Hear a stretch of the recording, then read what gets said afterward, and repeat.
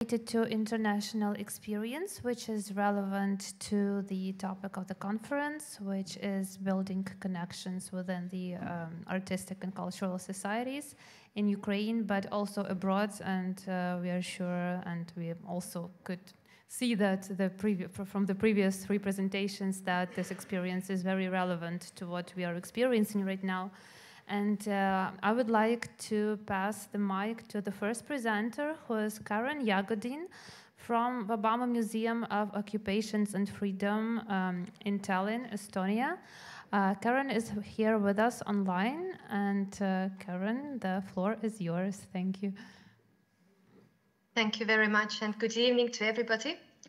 It's a pleasure to join you all online, and as said, I will be presenting the experience of Vabamu. I will just shortly start sharing my screen so that you can also follow what I'm about to talk to you.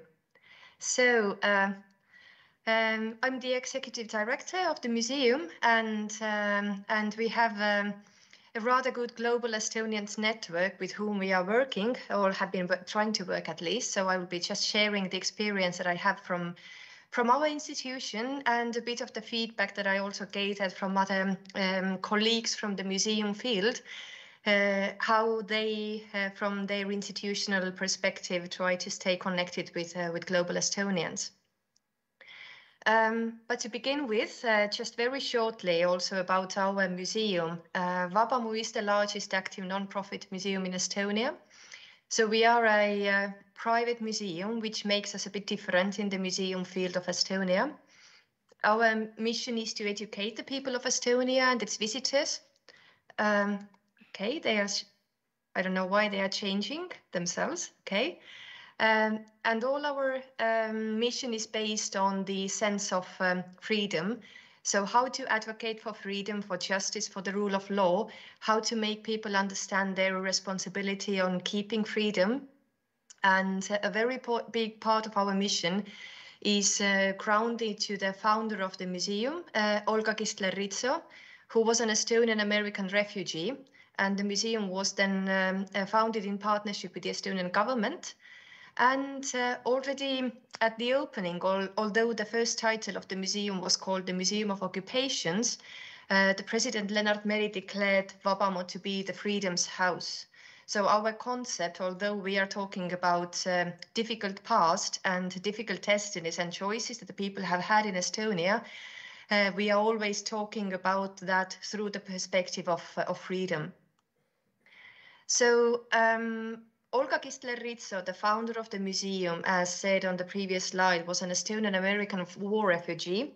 She was actually born in 1920 in Kyiv, in Ukraine. Her father was Estonian, her mother was Polish origin, and in 1920s, when she was just a few years old, her family decided to move back to Estonia from Kyiv. And on their way back to Estonia through Russia during the Bolshevik Revolution and events, her father was imprisoned and sent to the Gulag prison camp and died there. And her mother was caught fatally ill and passed away as well. So as just a few years old little girl, she was suddenly orphanaged together with her brother. The family members managed to get them to Estonia. They were brought up here by relatives and other family friends. And by 1944, during the Second World War, by spring 1944, she graduated the University of Tartu in Estonia as a doctor, as a medical doctor. And in September 1944, just before the Soviet army occupied Estonia, she was one of the 80,000 Estonian citizens who fled Estonia during the Second World War. So she ended up being for years in the German refugee camps, and by the end of 1940s, she managed to get on to the United States of America, and she lived the rest of her life and had a very good career as a medical doctor there in US. So why this context is important is that she is a war refugee. She has personally lived through what it means to leave your homeland, and she had a very strong mission to give back to Estonia. So in 1991, when Estonia became independent again, she decided to think about what she can do for Estonia. And in 1998, she founded the Kistleritsa Foundation. And as a result, in 2003, the Museum of Occupations was opened in Tallinn. So I hope some of you have visited us. If not, you're all very welcome to come and visit us in Tallinn.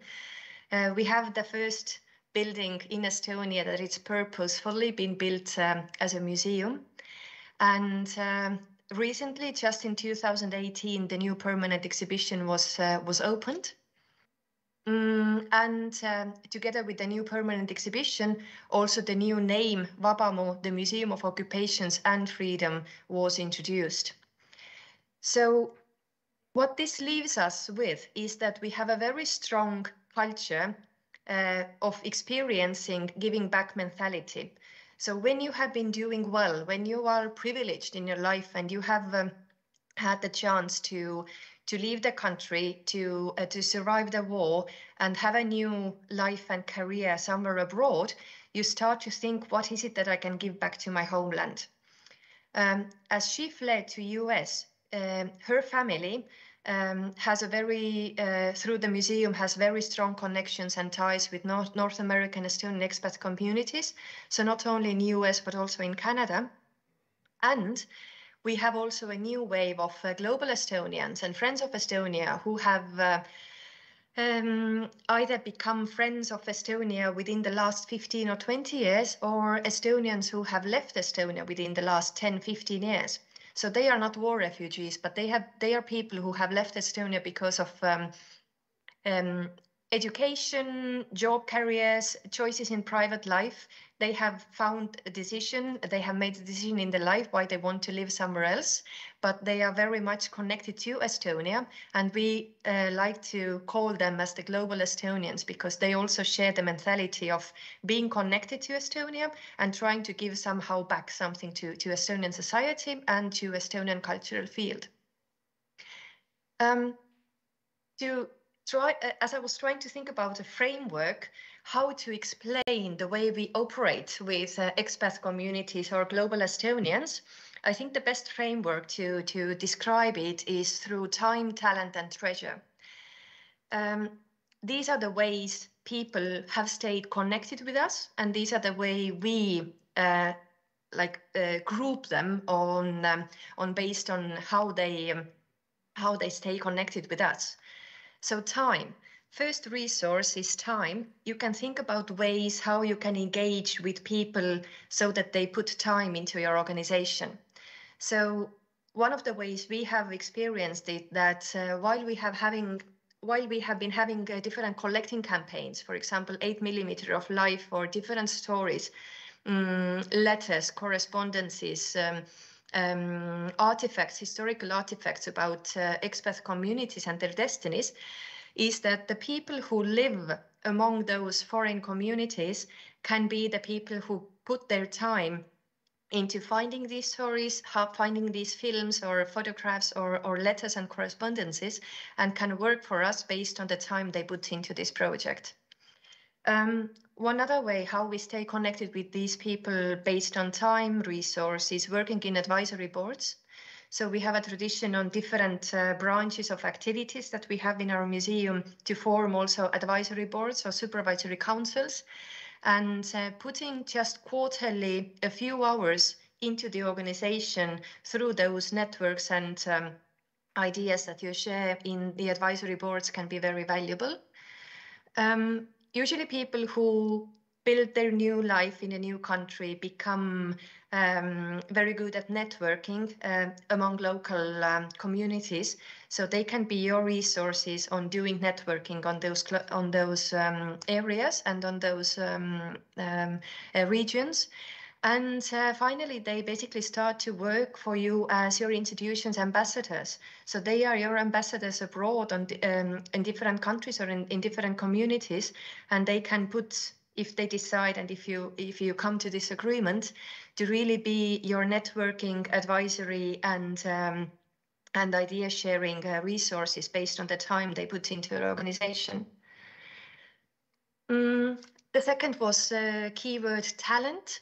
So this is very much around the professional qualifications and the expertise that the people have. So they are usually curators, translators, editors, people who can work abroad, live abroad, but stay connected based on their professional career and professional knowledge with your institution. And I think this is the main way how Estonian museums stay connected with experts that have moved abroad, that they still work for their museum as a curator, as a translator, editor, so something that is connected to the content.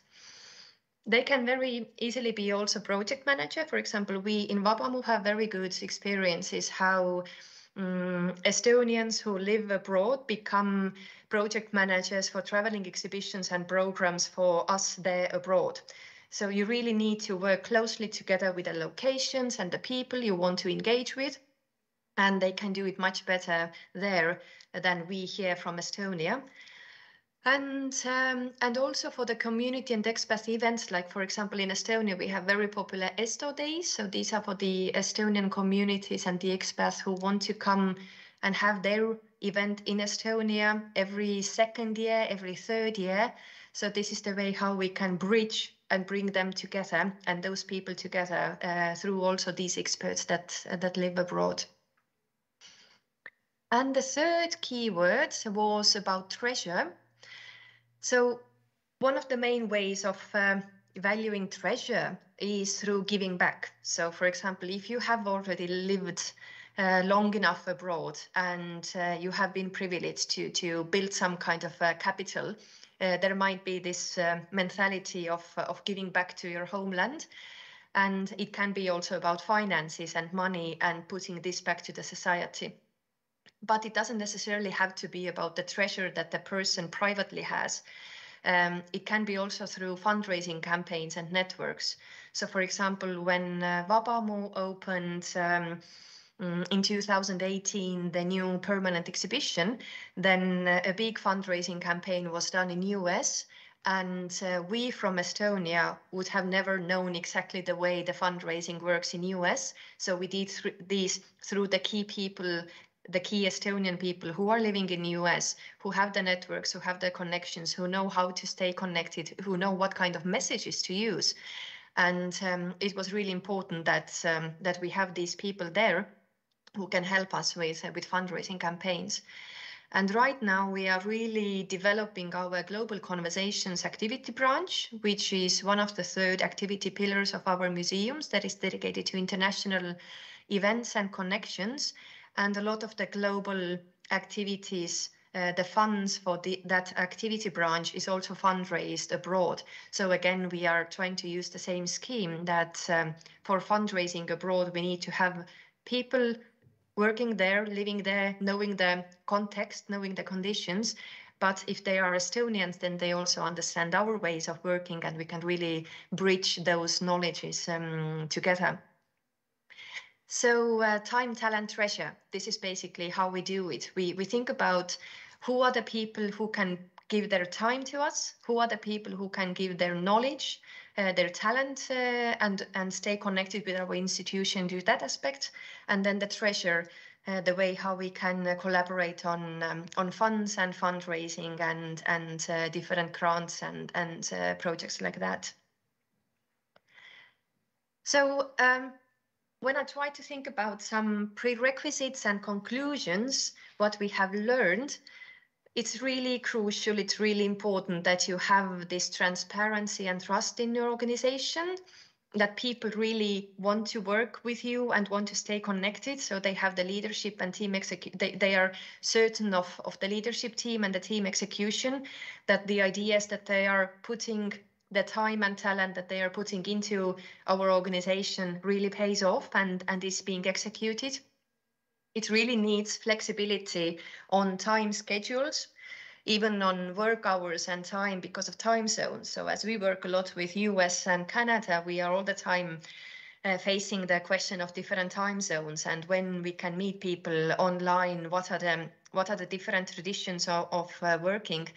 I guess in general, Estonia has become really flexible on working hours and distance working already before COVID times, but especially the COVID times show that we really have all the digital means to work from different locations. We don't necessarily have to be everybody in one office. I think it's culturally different. It depends how your culture works on this sense and how your organization supports flexibility. But I think with working with people living abroad, it's really important to be flexible. It's always better to start with existing connections and then build new ones atop. So I think our first existing connection was the founder's family. Olga Kistler-Ritso herself has passed away, but her daughter is right now the head of the supervisory council. Her whole family is very much connected still to Estonia and to the mission of Vabamu. And the first network very much was built based on their personal connections. So you start from something that you have, and then you build up on from there. And then just be clear on what do you need as an institution? What do you need from these people? Is it the time? Is it the talent or the treasure? So this is maybe one set of tools that will help you prioritize or just see the way of being connected with your global communities, or it's just sharing this way how we have been doing this so far. So I hope this gave you some kind of an idea what we do here in Vabamu and how we try to work with our global communities. Okay.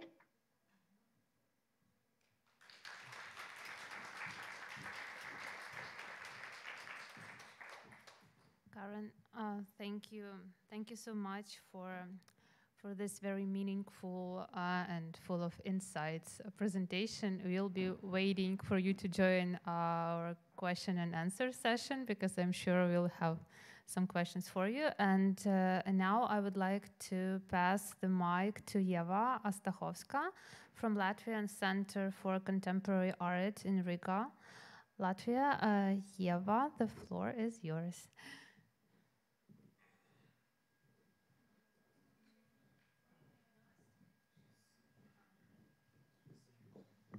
Hello, do you hear me now? Yeah, we can hear you. Yes, thank you. Yeah, hello. I'm glad to join you in this hybrid form, being still in Riga.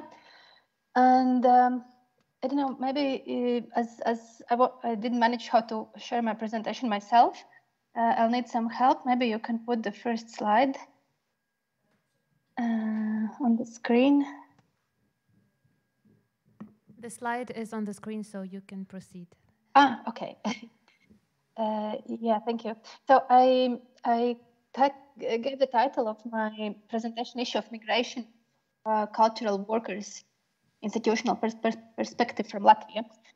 And in that sense, my narrative of my presentation will be a bit broader than the previous one, which was discussing a concrete experience of a museum in Estonia. Even though I'm here probably representing also my institution, which is Latvian Centre for Contemporary Art.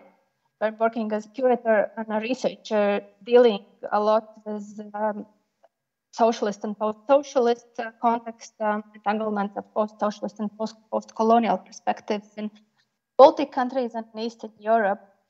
But here, maybe I'll more about institutional context than content directly. So concerning the issue of migration of cultural workers coming from Latvia, of course, the context I can share here is on the one hand very different from Ukraine, which is in the focus of this assembly, and which is already the 10th month in this violent war. Yet, on the other hand, I see also similarity between our countries, and a lot of these aspects were discussed already in previous sessions. I managed to listen. Still, I can only talk about peacetime migration, and today, of course, the situation is very different from 1940s, when also Latvia escaped. Latvia faced war, and when escaping the Soviet regime from Latvia, about 10% of the population emigrated to the West and also stayed there. And among them were many intellectuals, including artists, and counting together, both immigrated and deported people to Siberia during World War II. Latvia lost almost 1/3 of its population. And here, maybe you could show the second slide. So talking about the intellectuals and artists who immigrated to the West, escaping the Soviet regime, at that time, only a few of them were able to continue working in their profession, namely as artists or cultural workers. And even those who did were mostly active in local exile communities, but often also cultivating very nostalgic memories of their lost homeland that had little to do with the actual reality and also with the actual art scenes in the countries they live. And what you can see on the screens is some slides from the project my colleagues at the Latvian Centre for Contemporary Arts have developed. Namely, they were researching the context about Latvian exile and immigrant contemporary art. This was exhibition series titled Portable Landscapes. The project aimed to situate Latvian emigre and exile artists in the broader context of the histories of art, migration, and civilization. And what the project did, it was revealing very multi-layered and polyphonic landscapes, which are still related to the past of Latvia, to also in very different ways, also to the present of that time, and also to the national context. And here you could show also the next slide. So these are different photos from the project, which were part of the Traveling Portable Landscapes project. Some migration stories today of people working in culture and art, both whether in peacetime or wartime migration, is that often they have the opportunity to continue working in cultural sphere that in recent decades has been largely constructed to be internationally interconnected, and that's the main value of contemporary culture and art world. Another essential layer talking about cultural migration is related to the cultural geographical and also this cultural historical context. And Latvia, unlike Ukraine, is the small country, and therefore it is often perceived as peripheral or unknown, and literally still today, some curators from the West are calling it a terra incognita, and Baltic region is often overlooked even by Eastern European scholarly art work. And at the same time, it is also not much identifying anymore with the Soviet past and legacy. But thinking what is common for our countries, it is definitely a perspective that migration of cultural workers is a process that reduces, or at least helps to reduce the exclusion and marginalization that we still face. In our art scenes, in the international milieu, on one hand, it is bringing more active international exchange into the local environment, and it is also more actively introducing our art scenes internationally, developing regional connections. Maybe sometimes is more important. Also, active international circulations, new collaborations on individual institutional level for artists, researchers, and institutions. And these migration issues, of course, are relevant both at the individual level and the institutional level. On the individual level, as one of the most important, can emphasize education, as art students often go to study in the West, and when now Latvia, which is part of the European Union, it is very easily can be very easily done, and students or young people willing to study art, especially often from the Netherlands, before it's also UK, and of course Nordic countries, where education in all fields is much better, and consequently the starting capital of these young people, both if they return or if they stay, end up higher, and of course it has impact on their international networking for years. And you can again, if you can show the slides, a few examples of, yeah, the next slide, please. Few examples of 3 artists. Most of them are, like, 2 of them are living abroad, like Ieva Astahovska and Daiga Grantiņa. And Ieva Epner is an artist who is living in Latvia, in Riga. But definitely through their art education, the international careers have developed very successfully. And here you could show the next slide, please. When talking about the institutional level, I would also say that we benefit from migration and internationalization of the arts in many ways. Here put 3 bullet points. So one is through more actively developed cooperation projects, and here again in the slide in the left lower side you can see this logo of project whose title is From Complicated Past Shared Futures, which is one of such examples supported by Creative Europe program that helps also to organize international exhibitions. For example, today we are opening an exhibition at Malmö Art Museum, which is part of this project of Shared Futures. At Malmö, and it's a project that whose at the center of which is a collection of Latvian art from the late 30s. It's curated by 2 curators. One of them is Inga Lāce, who is one of such migrating art workers. And through this project, we very literally see that it's not a lot, but it's a huge benefit that our previous colleagues continue to collaborate with us. And also general development of cultural and intellectual work, critical thinking and international dialogue. And again, third slide, you see it's also part of the project website where we just brought out different keywords, different themes which come in forefront of this project. And it's definitely through this migrating context, it's also the development of the discourse, for example, of terms like decoloniality, difficult past, ecology, feminism, gender, solidarity, post-socialist, etc., can be brought to the fore. So the projects like this, they allow to strengthen also regional collaborations and develop more nuanced views on discourses and contexts that are relevant for us. So here you maybe could come to the last slide.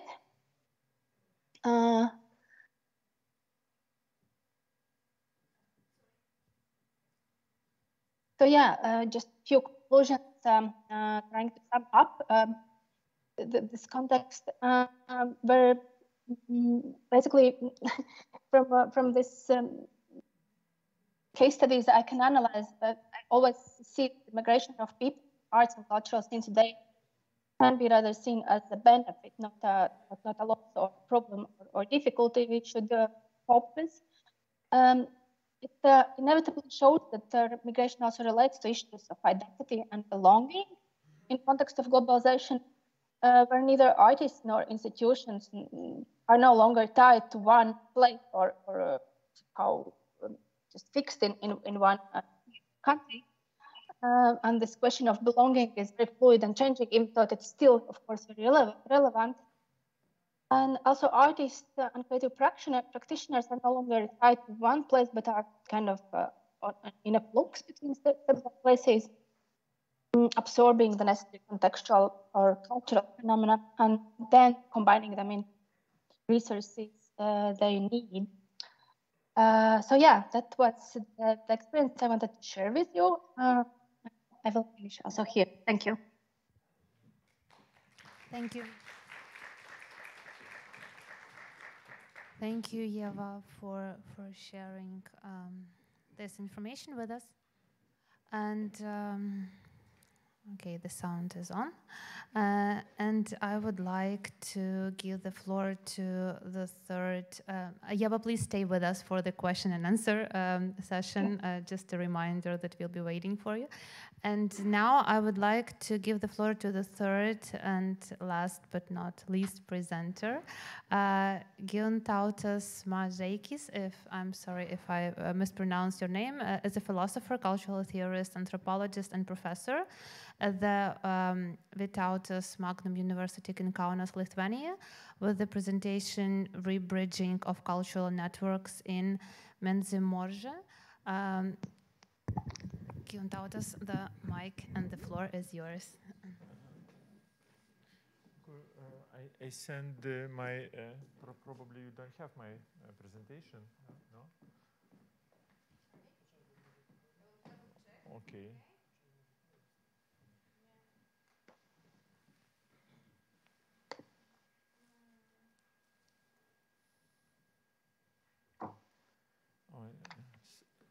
Simon, could you resend? Could you resend my presentation? Sorry, I have it. I thought it's only text. So just give us 30 seconds and it will be on the screen. Okay, I will start. Thank you. Actually, I asked one moment Diana, when I asked him, I said that I'm a philosopher and working in the field of critical theory. And critical theory presupposes some dialectical approach. It means that the system to show contradictions, between social and economical or cultural contradictions on the different objects. And today I would like to speak as well on some issues. And I try to react on the what's going on in this conference, because I have had and have a good opportunity to listen to you and to participate. Thank you. And now I will start. And first of all, I need to remark you that philosophers work with the concepts and metaphors and use them to open the reality. Critical theory, which I follow, opens ambiguity of reality, then the contradictory processes in it. So we use ordinary, not only language metaphors, but as well pictures are the metaphors. And this is why I would like to show some of them, but not as artworks, but first of all as some, in the other condition, the metaphors. And first of all, I'd like to show, but you remember, Antonovsky Bridge, which, on my opinion, after destruction, all the history with Antonovsky Bridge in Kherson was a very nice example, metaphorical example, according which we must build bridges that can be destroyed. That's to remember that the success of cultural development directly depends on international inclusion and bridging activities. A bridge is metaphor, cultural and economic exchange, dialogue and creativity between two separated banks among the gap or the rupture among the people. And ordinary, when we are talking about migration, even in Lithuania, I participated in few of projects which we call rebridging. Rebridging means to build a new form, new type of bridges, which could help us to communicate. But at the beginning, we interpreted them in incorrect way, because we considered that bridges is first of all means returning, but bridges means returning. but you know, it's not very correct, because any bridge has many of functions. It's not only about returning, but as well about two-side movements, or sometimes they need to be destroyed. Successful bridge presupposes two-side movement, departing and returning all the time. Bridge brings us strangers, and they can be friends, merchants, vagabonds, and enemies also. Antonovsky Bridge is the best example of such variety, and its story can be used. It was built too good, too strong, and was too important to be destroyed when Ukrainian military forces retreated from Kherson.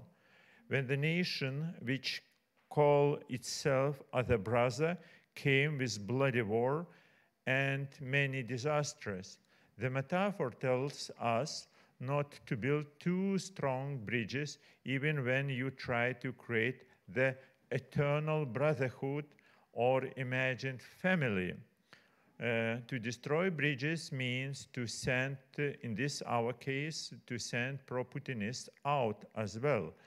The best in this sense is to build so-called drawbridges of the castles. You know that drawbridges is the bridges which could be raised up and down. You know, that's dependent from political situation or your friendship.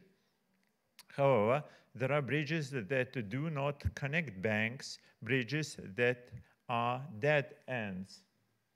The bridges that are dead ends. The symbol of such is so-called Plamburger Brücke, former symbol of Prussia in Königsberg. Prussians left the land in order not to return more. The dead end of bridges or roads symbolizes an illusion of cultural communication when nations create hermetic islands of traumas. In another way, I think that to consider this Palmburger Brücke, this Palmburger bridge of Königsberg, I especially mentioned Königsberg, not Kaliningrad. It's a very good, I would say, example of my presentation, you know, that new nation which came into empty lands didn't recognize the importance of this bridge, you know, and this bridge stayed until 2016, you know, for a long time, as some memorizing about that former nations could not return, and that bridges was breaked, that's dead end, and even many of Germany's don't like to remember it as some kind of traumatic memory, and they prefer to just to forget, not just to forget, but to I would say to keep traumatic silence,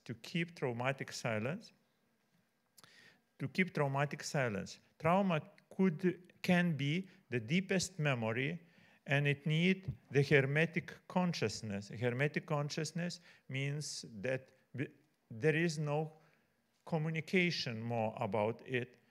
The dead end means absence of communication, absence of exchange of ideas.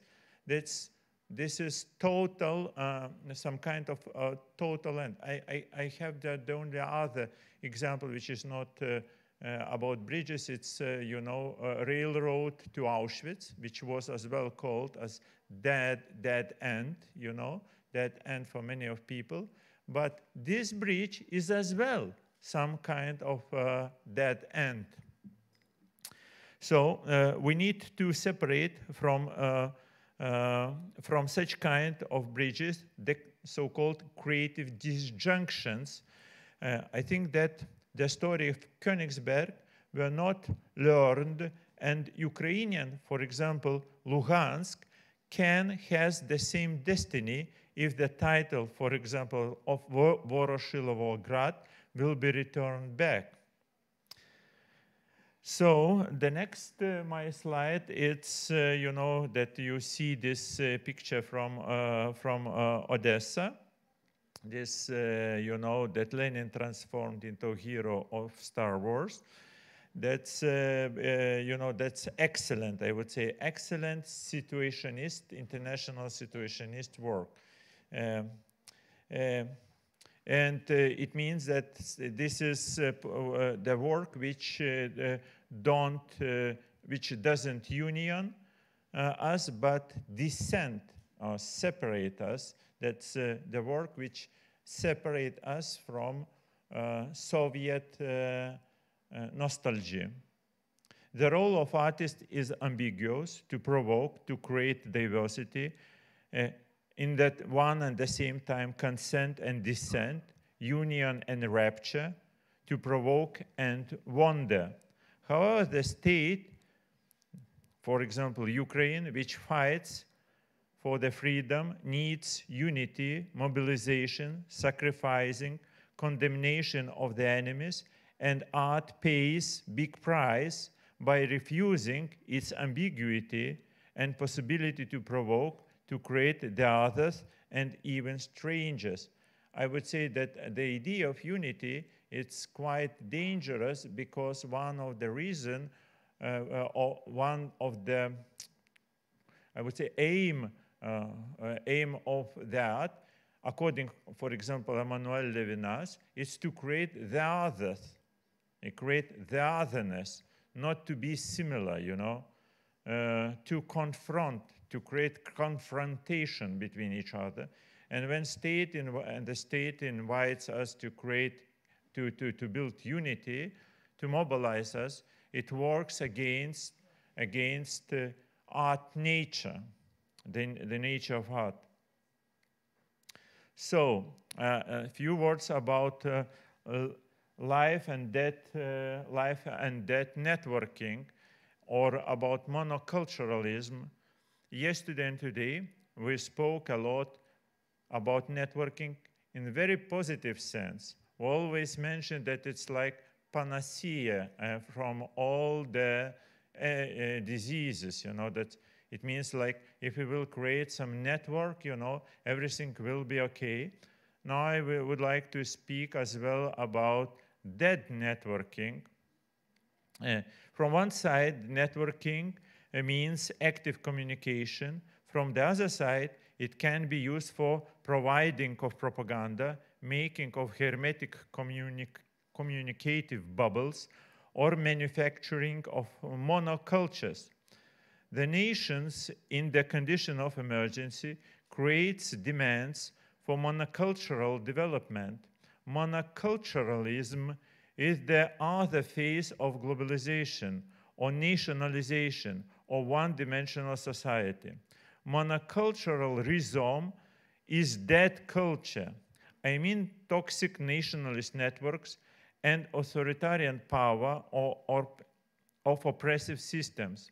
They copy each other, invite each other to share useful experience, but do not create open works of art The living power of the rhizoma is a symbiotic relationships, a deeper dependence on each other. The example can be plantations of corn, it's, or grain, or the other, you know, manufactured plants could be example of not only monoculturalism, but as well so-called monocultural deserts. Monocultural deserts. Contrary, diversity means that animals eat each other. In ecospheres, symbiotic species destroy each other, and only in this way they create they create ecosphere. You know, that's forest, ponds, and tropic forest. Symbiotic eating each other in order, happens in order to develop common benefit, and is a very difficult idea, but creative cultural diversity needs it. I think that you see that ordinarily we speak about love and friendship. Now I'm speaking about needs to eat each other, you know, to destroy each other. Why? Because this is the only one way how rich ecosystems could survive. If we are friendly, we look like corn plantations, you know, one-dimensional society with huge love inside, you know, or exactly totalitarian terror. Totalitarian terror could be translated into love and humanism, that the most totalitarian countries means and thinks that they mean and think that they are the most humanistic. This is, so I'm talking about symbiotic eating each other, actually in metaphorical sense, not too much, not in the cannibalistic, but why maybe in this one possible. This is why critical theory criticizes false humanism and peace rhetoric. For example, Putin's propaganda seeks deliberation and calls that their aim is stopping the war. Today, you know, Russian broadcasts speaks, repeat and repeat. They are looking for deliberation, some diplomatic relationships with Ukraine, and they declare that we are for the peace, you know, and Ukraine for the war. You know, look, and many of international communities, institutions and organizations, they just repeat this Putinist rhetoric. We are for the peace. And what does mean this peace in this sense? Peace means oppression. You know, peace means that you will be defeated, you know. Peace means that colonization. Peace means destruction of freedom and identity. This is the peace, and the rhetoric of peace could be very falsified. Then another my metaphor. It's actually there are many forms of diversity in ecosystems, and one of the examples, it could be subcultural diversity. Ordinary multiculturalism and diversity of subcultures represents the system, ecosystem, where metaphorically one subculture eats the other subculture. And for them it's normal, because this is the only principle of mutation and development. Next, my example is about open waters. I tell a lot of times in Lithuania about the importance of open waters. Open waters in the case of migration means that people looks like many of rivers, you know, many of rivers, and we flow in different countries, and this is the only one case when so-called when waters could be clean. In the other case, if there is not open waters, and if there is no ecosystem where one species eat the other, we could get dead waters. Dead waters means as well closed waters. Migration is normal condition of life of people, and only forcefully displaced persons are problem. So we have to separate exiled, displaced persons and migrants.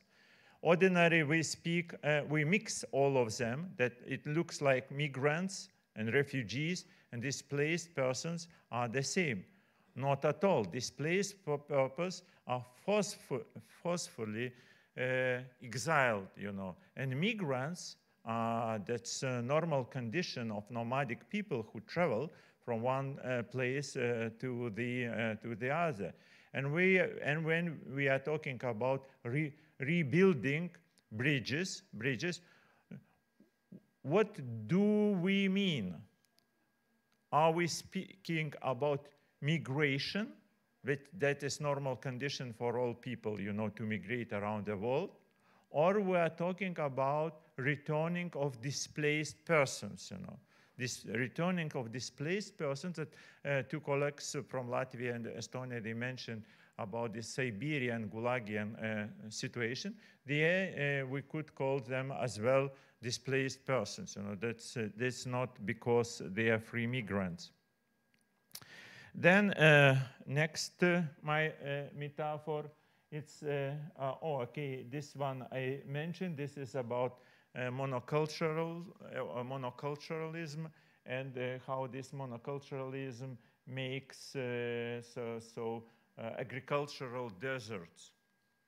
Okay, and the last my example is about deterritorialization,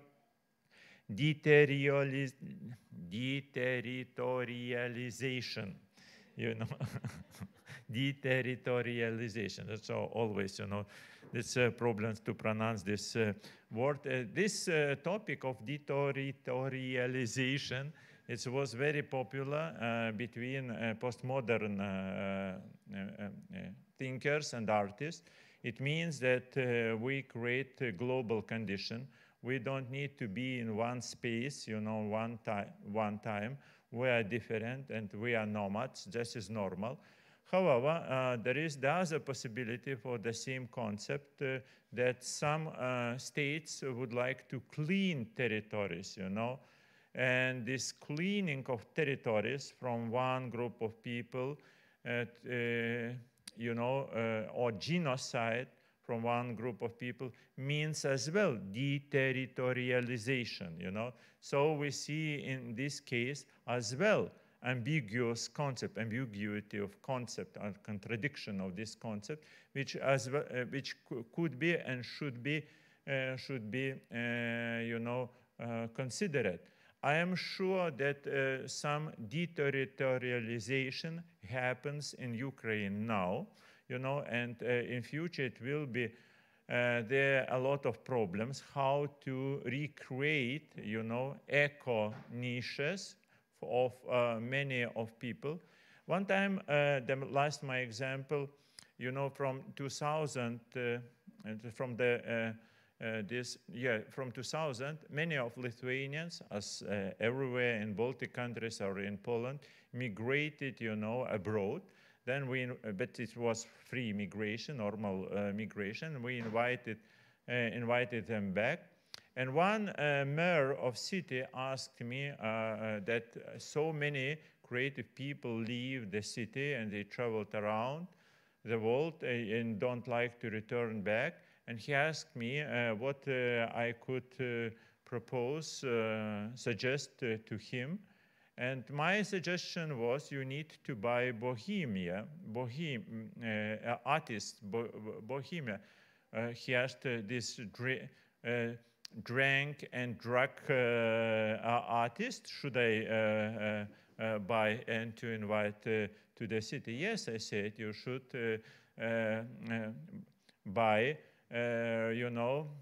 free sexual, free different races, Bohemia, which uses probably drugs, and they behave in an incorrect way. But only this opening will return back creative people, If you would like to build city of just labor workers, with cheap labor forces, okay, you could do it, but it's not about returning of creative people. If you would like to return them back, you have to rethink your ethics, or your ethical approach to artists. Thank you.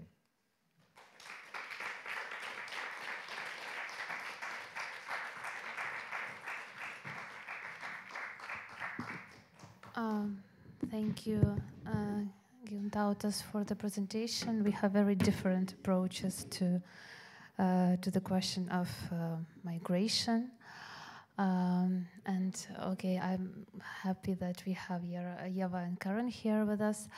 I suggest we start with questions, if you have any, to our presenters, and then we can also have a few minutes for general session of questions, reflections, and comments on 2 days of the conference.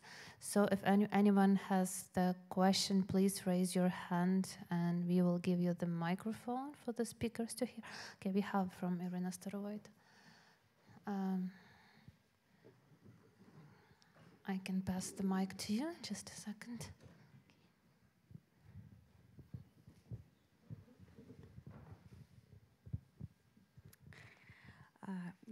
I have a question and a comment for the last presenter, and I hope it will help and clear up things for the previous presenters as well.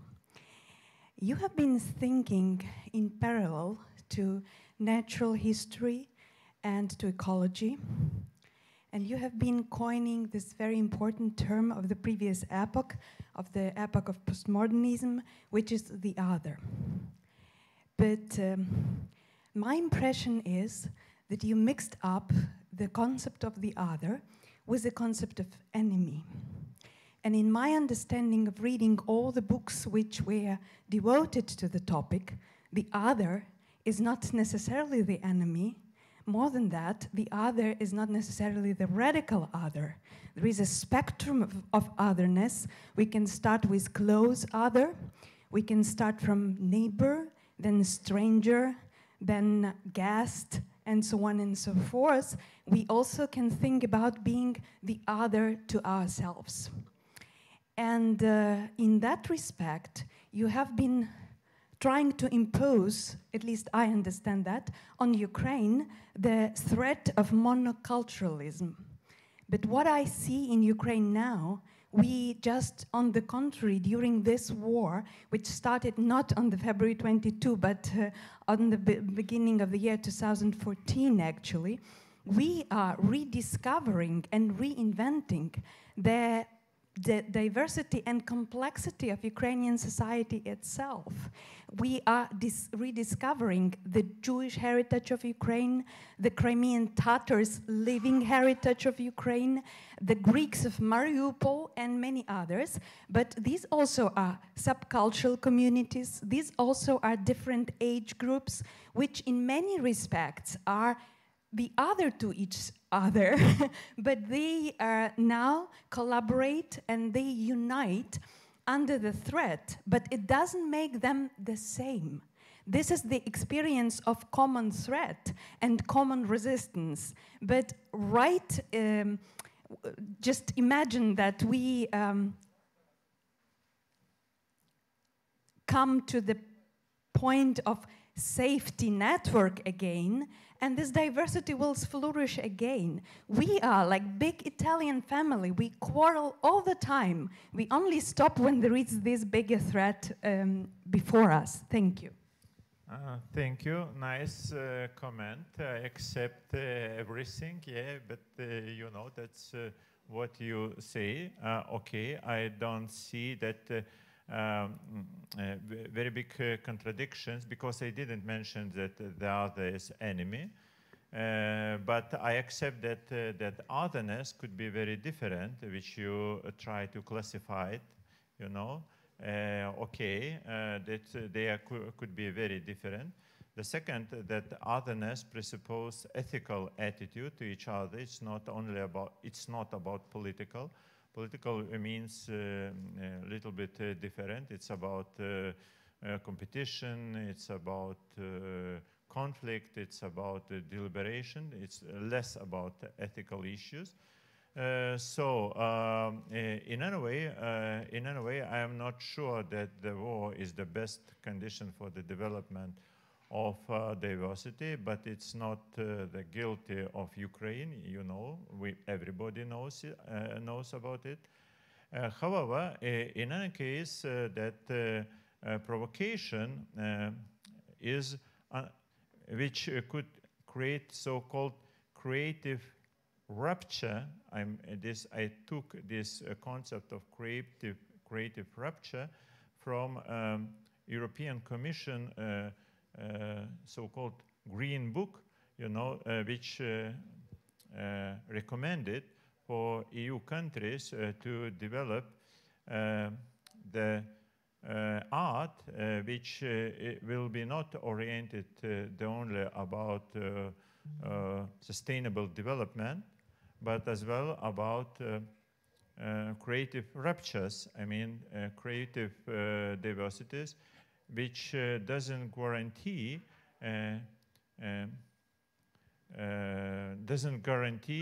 that common understanding, that this is normal. It's normal not to understand each other, you know. Should be. One time I remember George Soros came to Lithuania one postmodern exhibition, and when he looked, he financed this exhibition, and when he looked, he back to microphone and start to speak very strange language, and no one translator could translate him. Later he asked translators, did you understand me? Everybody said, we don't know which language do you speak. And he answered, I didn't understand this exhibition as well.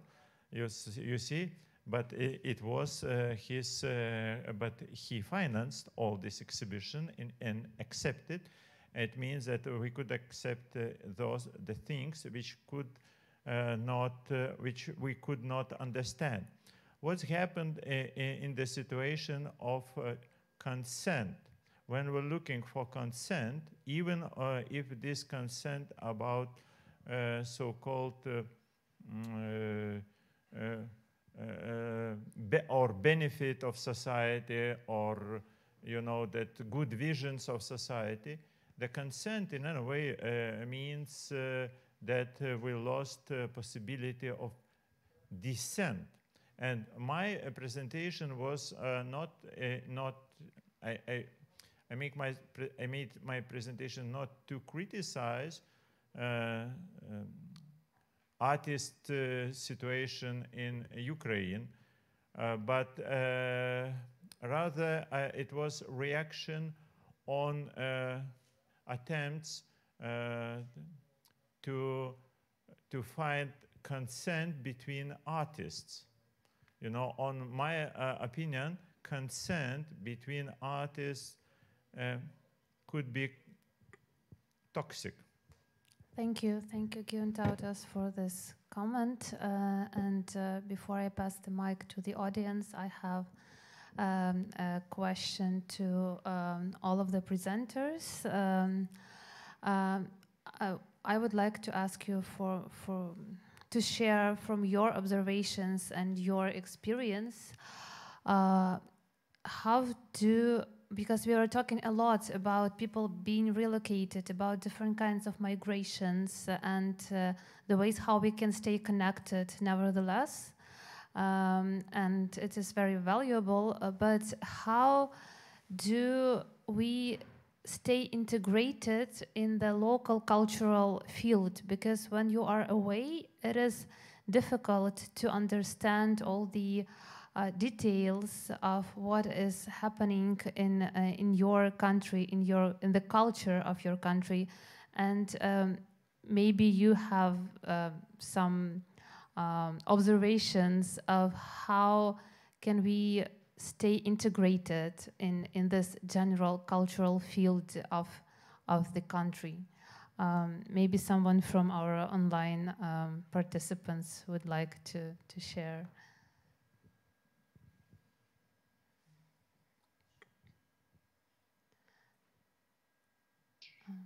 Ieva? Okay, yeah. maybe try to comment on it, answer. But I think it's really important, and also when I was thinking about it, what are important layers about the migration, as speaking from the Latvian context, I think it is this things connection, definitely international connection, which is much more fruitful than staying just staying in locality. But at the same time, it is not losing understanding of the locality, and I think especially for the current global context, it is showing that it is possible to stay in a still very nuanced in understanding about the localities, and actually I like this concept of translocality. At the same time, being international, being connected with different localities, and it doesn't necessarily mean losing the nuances or nuanced multi-tiered understandings of maybe the context the person has been coming from, and at the point finding himself or himself in a global, maybe a very general.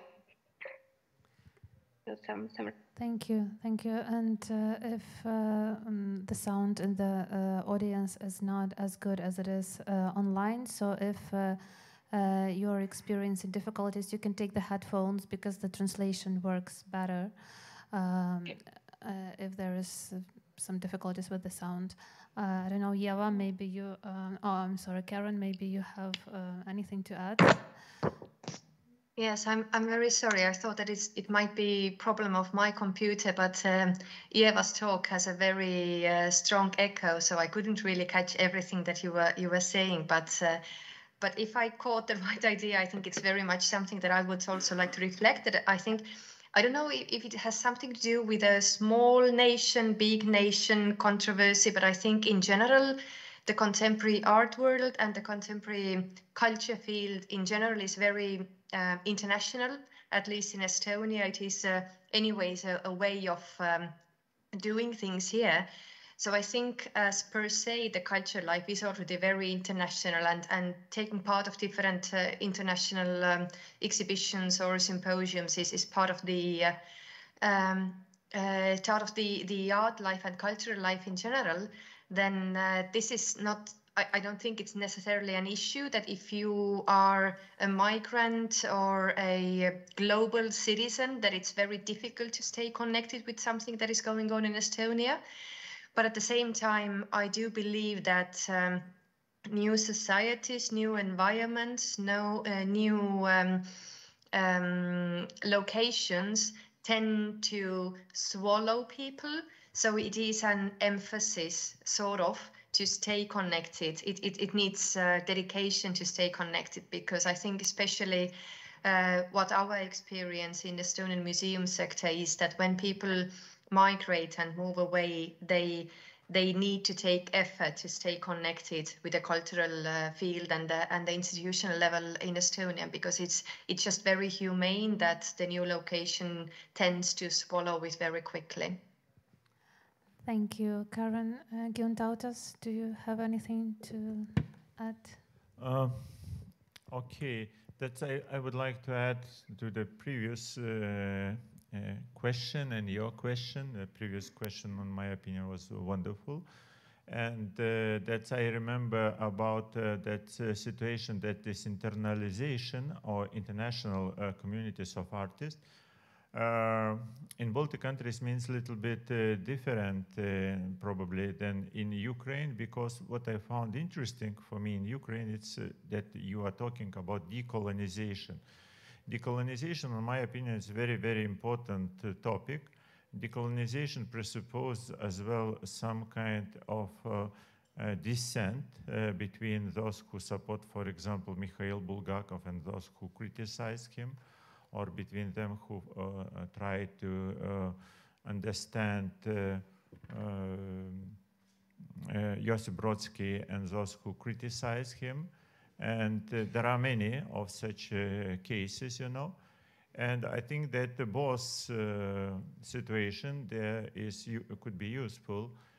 You know, so the debates could be only in the case if we interpret it differently. Why it's in Lithuania, it's not very relevant for Lithuania, because Lithuania, okay, because these language differences, probably in Estonia the same, Latvia the same, language differences between Russian and Lithuania, that many, okay, Russians never were very interested in so small nation, you know, and didn't write, you know, some verses against Lithuanian independence.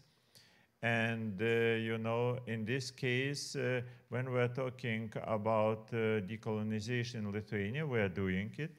So this quite empty topic without deep content. There is no what to discuss too much about, you know, decolonization, because there are very rare cases of colonization.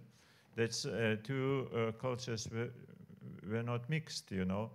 And I think that the decolonization in Ukrainian case is painful, but it should be, on my case, on my viewpoint, completely disaster in Belarusian situation, when they will start to speak about decolonization.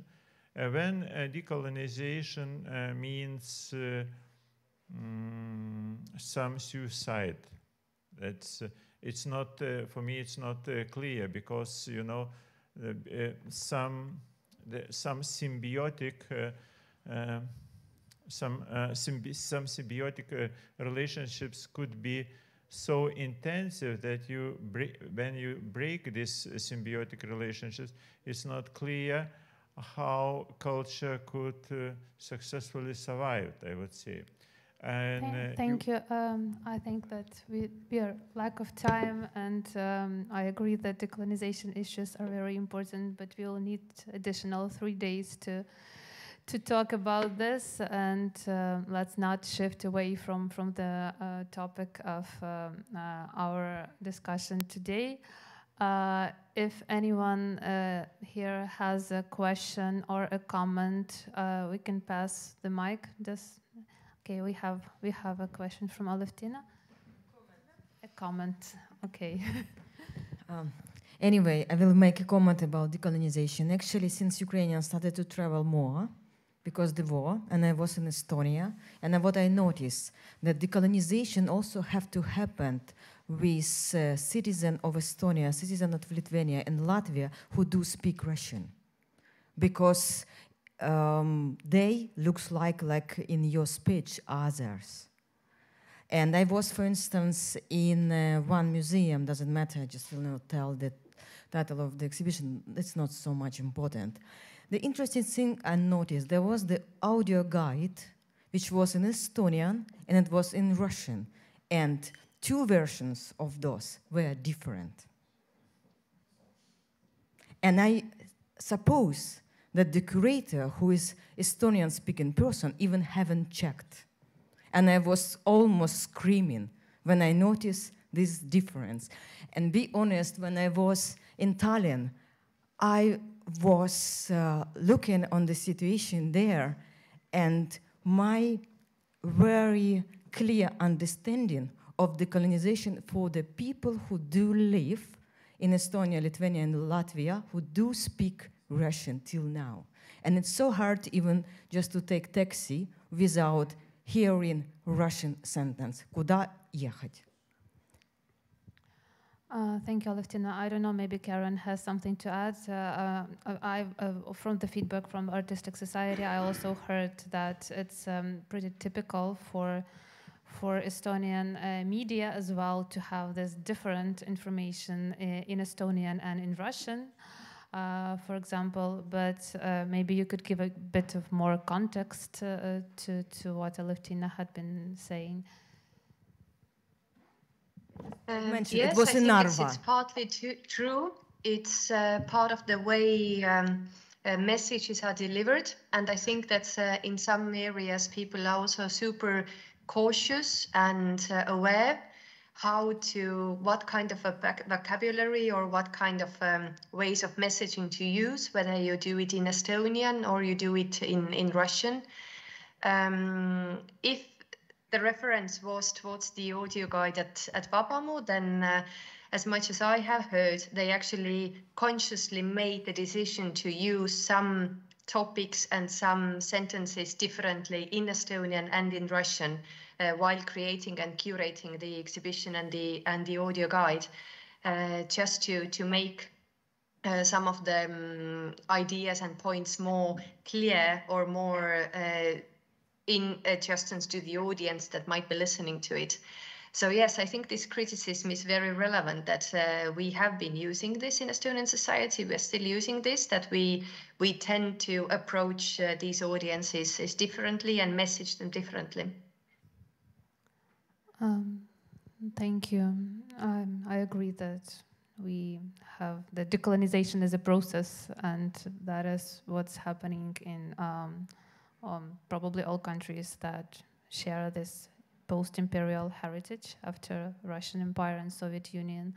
And we have a lot of work to do, but as I said, we'll need 3 more days for this topic to share. If we have more questions, we have time for just one question or comment. I just say it was not in your museum, it was in Narva, but in Russian audio guide was no word queer. But in Estonian version of audio guide was word queer. This was the difference. And I don't think this is the relevant to actually make the messages to audience, because I would say the value to let people to identify themselves as queer must to be relevant to Russian-speaking people in Estonia and Estonian-speaking people in Estonia. I think we can all agree on that. Looks like we don't have any additional questions. Then I will thank all of the participants for your presentations. Thank you. The experience you shared is truly valuable for us. And as I said, we'll be working with analytics on these presentations. So hopefully this will come to a set of recommendations, and we will use this international experience in terms of continually working with the migration problem in Ukraine and abroad. So thank you all for sharing your experience, and it was a pleasure to have you at least online with us, but we have to stay connected in various ways. And by this, I would like to end today's conversations. We'll be having dinner in 15 minutes at the same place, and we can share our observations there. So thank you, everyone.